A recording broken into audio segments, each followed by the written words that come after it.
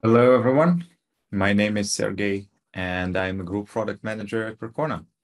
I'm excited to have you here today at Percona Live, and I'm going to talk about cross-cloud migrations with databases on Kubernetes. So what I'm going to learn today from this talk is how we at Percona uh, designed our Kubernetes operators so they can help you with migrating your databases from one cloud to another or from on-prem to the cloud using Kubernetes operators. This should be quite interesting and awesome. This is a quick agenda. So we're briefly going to look at how databases on Kubernetes look like, what is operators, how they work. Then we're going to jump into the multi-cloud and hybrid cloud stories. We're going to look into how Kubernetes helps there, how we designed our operators, what kind of techniques we're using. There will be brief examples from our operators, YAML manifests on how you can configure it. And then we're going to quickly go through a demo. I have a demo for migrating a MongoDB from EC2 or DigitalOcean machine to Kubernetes with our operator, obviously.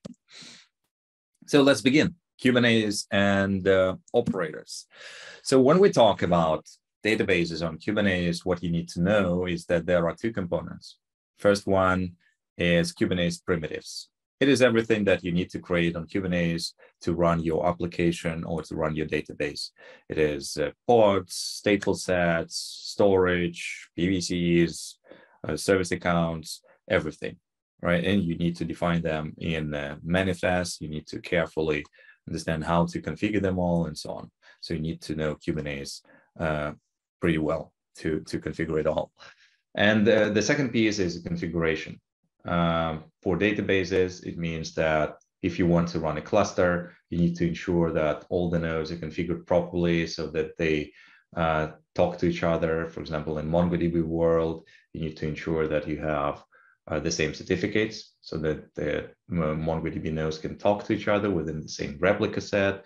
You need to ensure that you specified correct IP addresses, ports, and many, many, many more, right? And doing all this manually is not an easy task. It would require you to learn all these things, understand how they work, and also maintain all of this, right? And this is where operators are going to help you a lot. And what operators do, they allow you to obfuscate or masquerade all these Kubernetes primitives and database configuration. Instead of it, you talk directly to the Kubernetes API and you specify what kind of database you want to get, what kind of network do you want to use, how you want to expose your database, in other words, how you want to configure your backups, how you want to configure your database in a way like configuration file for the database, and so on. And you just specify this big YAML manifest, you ship it to Kubernetes, and operator does all the heavy lifting. It provisions the Kubernetes primitives, it configures the database, and what you get as a result, you get a service. You get an IP address or the endpoint that you or your application or your developers can connect to and utilize this database at full. And it is production grade, and it is backed up by expertise of the people who develop these operators, in case of Percona, by our expertise. And what I really love about operators, that it's not only a way to deploy your databases, but it's also a way to manage them. You can take the backup, for example, and upload it to S3 compatible storage. You can create a scheduled backup so that operator is going to automatically upload the backups and apply the necessary retention policy to it. You can scale your database through the operator. You don't need to go into the container and reconfigure it in any way. You can upgrade your operator and your database through the operator, which is awesome. So there's lots of maintenance tasks that you execute manually or with some custom scripts that operator can execute for you now. So instead of figuring out how to do that, you can talk to Kubernetes API and let operator do everything. Okay. And if we talk about operators basics, for the ones who don't know how it works, there are two components. First one is the pod with operator container inside of it that has some logic, some code, and the custom resource definition. Custom resource definition is just a way to expand Kubernetes API. So Kubernetes API has various resources that you can manage and create, like a pod. But once you create a custom resource definition, then you can expand this API and create MongoDB cluster, for example, through the Kubernetes API. And that's what custom resource definition does.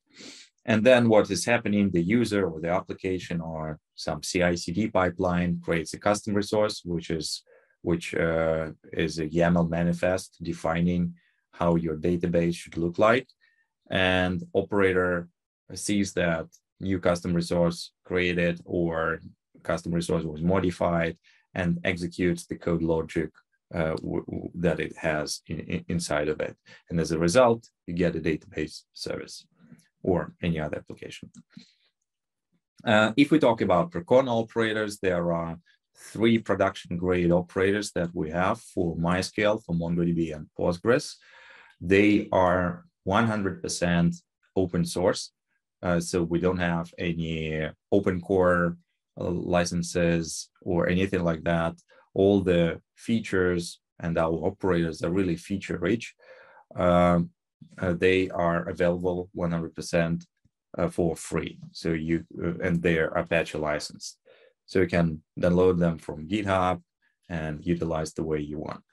And the last point here, number 4, is supported by Percona. This means that you can have a contract with Percona, and we're going to support your databases running in Kubernetes with our operators. And obviously, if you don't have a contract, you can always submit a ticket for us or contact us through the forum, and someone from the community or our developers and engineers are going to help you with questions that you have for our operators. There is a link down there where you can read more about Percona operators. Go ahead. I encourage you to try them out. Now, jumping to today's topic about multi and hybrid cloud. Let's go. So first of all, we need to understand what is the problem. And there are a few. Maybe there are more, and I guess there are more, but what I see that these 3 are the top ones. So first one is vendor cloud lock-in. Lots of businesses, they do not want to be locked in within a single cloud or within a single vendor. And what they want to do is they want to have the infrastructure and the applications ready to be easily moved or restored on any other environment. And this is the big problem actually nowadays. And it's, again, it is not only about your infra, it's also about your application readiness, because in your application, you can use some custom services that one cloud provides, but once you want to move your application to another cloud, you will need to do the full re-architecture or recode everything, which is daunting and would cost you a lot. Another problem, obviously, is migrations. So if you are running in one cloud, your company's strategy changes and you need to move to another cloud for various reasons, whether it's cost or it's just the strategy. You need to be ready for that. And the last but not least, disaster recovery is usually when you run again in one cloud or on-prem, you need to be sure that you can quickly recover your application and your business operations in another data center or in another cloud. It is all applicable for not only for applications, but obviously for databases.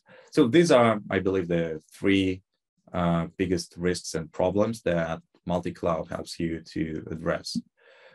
And if we talk about databases, it's pretty simple. For disaster recovery, it can be backup and restore, but it takes a lot of time.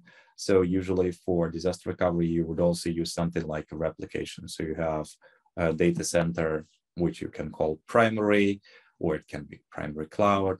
And you have another data center, which you call replica, and you have a replication between your databases.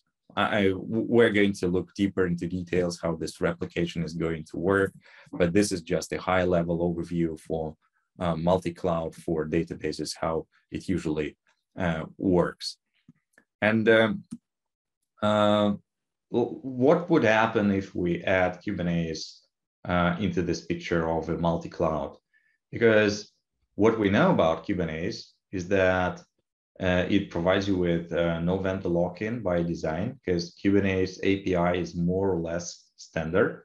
Yes, we would be completely honest. There are some Kubernetes flavors that come with various building blocks, but in 90% or 95% cases, Kubernetes APIs are usually the same. There are definitely some limitations, like you can compare EKS running on Amazon and GKE running in Google Cloud, and you would see that there are different webhooks, for example, or the way it provisions the storage or the networking might be a bit different. But in 95% of the cases, it's the same API across on-prem, clouds, and various clouds. And as long as it is the same API, the same control plane, it's definitely easy to migrate. So if you have a pod in Kubernetes cluster A, then you can recreate the same pod in Kubernetes cluster B. It's just a matter of migrating the storage, the networking, but all the Kubernetes primitives are the same. And what also Kubernetes comes with is huge community and application libraries. What I mean by libraries is operators. So you can have lots of applications running it, and can replace lots of components in your clouds by Kubernetes applications. For example, Amazon RDS can be replaced by Percona Operators for MySQL or for Postgres. And that would already solve your vendor lock-in problem and migration problem. Good, so now we understand how Kubernetes helps us. Let's see how Percona Operators can help you with databases running in multi-cloud. So as I mentioned before, there are three operators that we have for MySQL, Postgres, and MongoDB. We're going to go through them one by one and briefly overview how we address a multi-cloud problem for each of them. If we talk about MySQL, so our MySQL operator deploys Percona XtraDB cluster, which provides you with synchronous replication. Percona XtraDB or cluster, or PXE, is a clustering solution for MySQL. It uses Percona Server for MySQL and Galera. So it provides you synchronous replication. And the way we approach it, so you have two Kubernetes clusters, one in Cloud A, another one in Cloud B. In each Kubernetes cluster, you install the operator and you deploy Percona XtraDB cluster in each of them. And what you do is you just set up an asynchronous replication between these two clusters. That's it. So now in Cloud B, you have the same data that you have in Cloud A, but your application still writes here in Cloud A. So in case of disaster, you can easily switch your application to Cloud B, or in case that you want to migrate or perform any maintenance, you can do this failover gracefully. So it is, again, an asynchronous replication between two PXE clusters, and it is all controlled by the operators. So you need to configure two operators and you need to configure two clusters. What it is important to know about it, that this functionality is available only for MySQL for version 8 or version older than 8.22, because in 8.22, out of failover for asynchronous replication was introduced, and we rely on this functionality. What it means is that in case of one of the nodes, either here, either on main side or on replica side fails, then the replication will automatically restart. You don't need to reconfigure anything. And we leverage this functionality in our operators. And another important aspect here is that either main side or replica side can be a non-Kubernetes environment. Yes, it's not going to be controlled by the operator, but it's important to understand that if you want to migrate from on-prem to Kubernetes, for example, you can do it with the operator running in Kubernetes environment and with manually configuring MongoDB somewhere on, or MySQL somewhere on-prem. So it's a good for migrations. And I just want to iterate that it's not valid only for MySQL, but for MongoDB and Postgres operators. So we'll see it in the next slides. And this is a quick example of how main and replica side are going to be configured with our YAML manifest for our operators. So in here, you see that we create replication channel. We name it like this. We say that it is source, which means that's the main side. And on the replica side, we define the sources list. So we assume that this is some IP address on the main side, and we define the port, we define the weight, and that's it. So you configure two operators, you configure two clusters like that, and you get your replication running. And in case of disaster, you can easily switch. Let's talk about MongoDB. What we do for MongoDB is on a high level, we expand the replica set. So again, we have Cloud A, we have Cloud B, we have two Kubernetes clusters, we have two operators running in each of the Kubernetes clusters. And in Cloud A, which is the main one, we have replica set, which is regularly deployed. And in Cloud B, what we do is our operator runs all these nodes as unmanaged. And what happens then, we expand the replica set. So now it's a big replica set once we expanded it. So again, we're leveraging the standard MongoDB functionality. I'm going to show MongoDB in the demo, so it would be easier to understand, but I think it should be easy enough. So on the main side, we expose all the nodes. On the replica side, we expose all the nodes. And what we do here on the main side, we expand the replica set with the nodes that we have on the replica side. So we just define all the host votes priority here. And now instead of 3 nodes in this replica set, we have 6, because we add all the nodes that we have on the replica side, or 5, whatever you have. Now, if we talk about Postgres, for Postgres, it might surprise you a bit, but we decided not to use the replication method, and we decided to use PG backrest. The reason is simple, because it is easier and it already has this functionality. For Postgres operator, we have PG backrest as the tool that we use for backups and restores. And when you set it up, you upload full or incremental backups to some external bucket, to S3 or GCS or Azure Blob Storage, whatever. And you also put the write-ahead logs. And what we do actually is, again, we have 2 clusters here, one in Amsterdam, another one in London, for example. And for the one which is on main side, we just configure PG backrest so that it uploads the full backups and write-ahead logs to this external bucket. Probably you want to keep this external bucket either in London or in some other, in the third site, but it's not the topic here. And what we do on disaster recovery side, we configure PG backrest to pull all these backups and write-ahead logs and restore them continuously on our cluster running in disaster recovery side. So it's just backup here, restore here, and it's going continuously nonstop. So it's like similar to replication.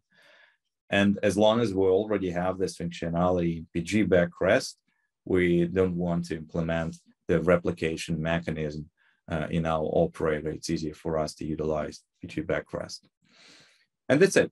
So, and again, if we look into the example of the YAML manifests, on the main side, we say standby false, and on the replica side, we say standby true. And that's basically the only difference, because the backup configuration is similar.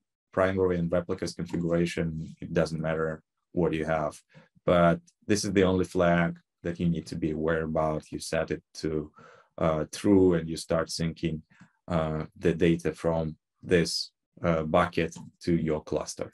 And now you have two clusters which are in sync, and you can easily fail over in case of disaster.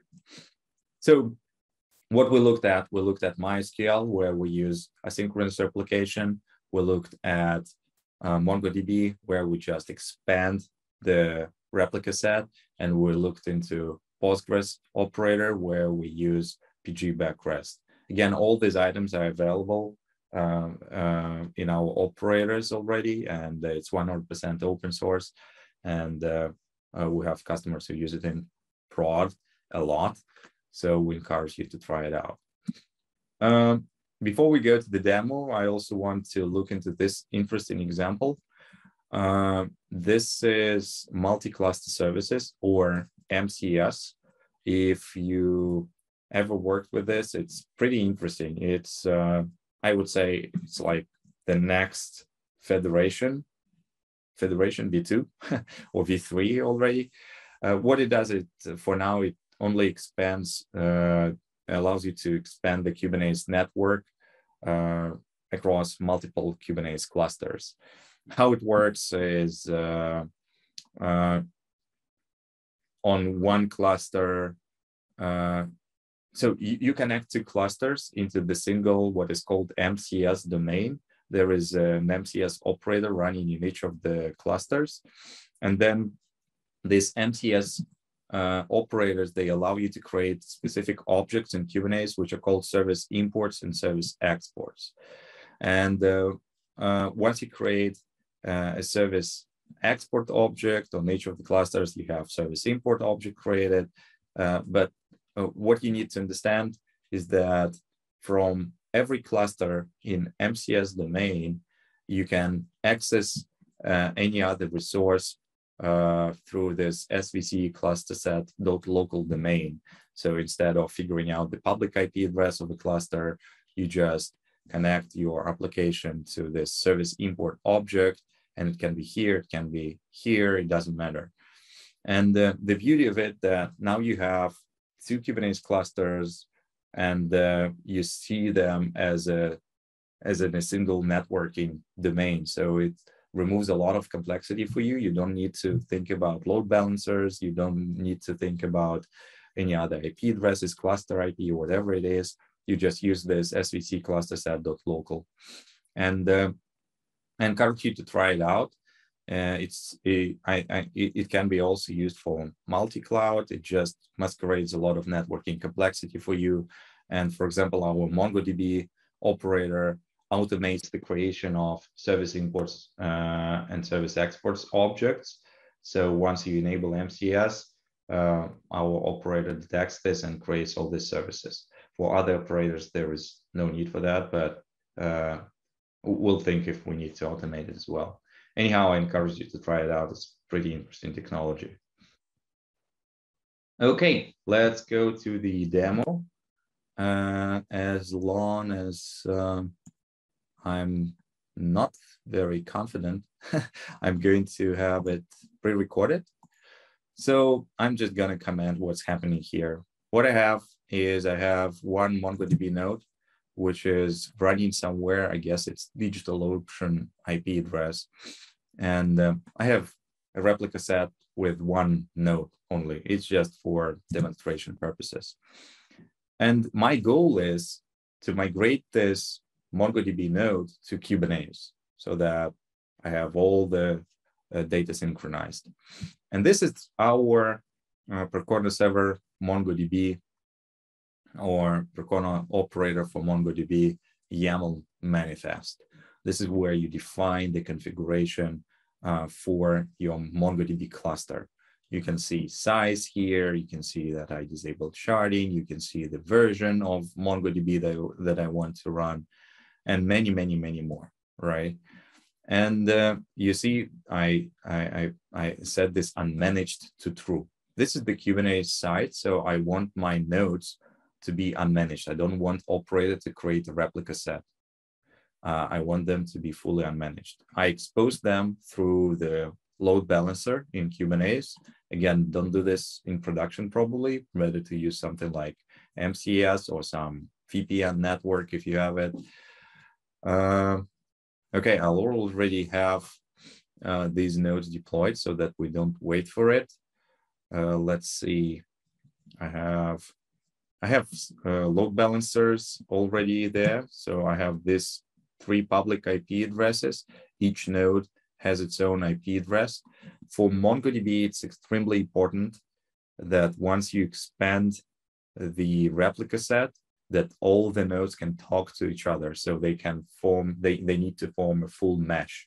If they don't form a full mesh, you're not going to be able to have a fully functioning replica set. So all the nodes must talk to each other. And I have already created some dummy domain name, which points to this nodes. I'm using my domain, I guess.